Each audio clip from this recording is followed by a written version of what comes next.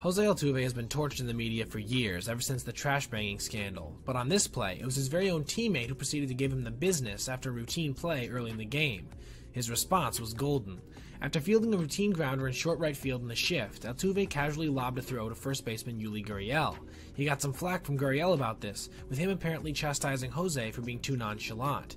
So, on the next ground ball to Altuve, even though he had plenty of time on the throw, he fired as hard as he could at Gurriel, even causing him to flinch at the speed. He jogged off the field with a badass look of stoicism, having proved why you don't question another fielder's internal process.